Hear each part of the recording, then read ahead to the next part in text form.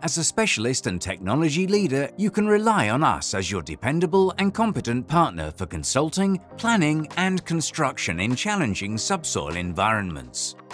Using state-of-the-art technologies, we will realize your project safely and economically.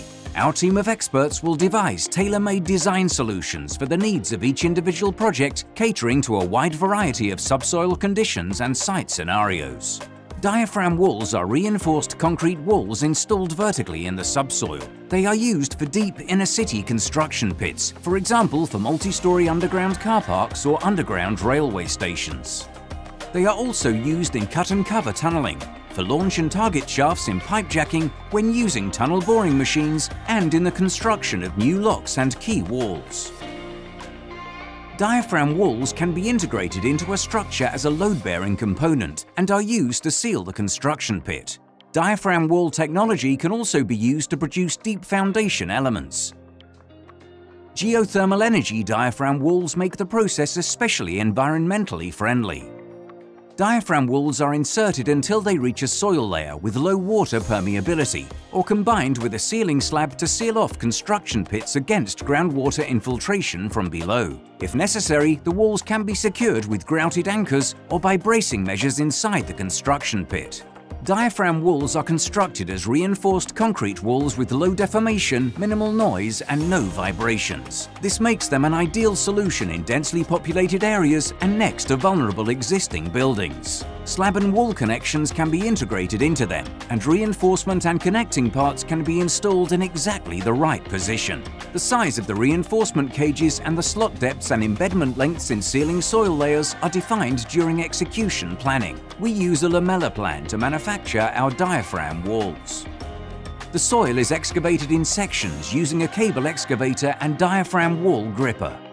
Guide walls are installed in advance along the route of the diaphragm wall to guide the gripper.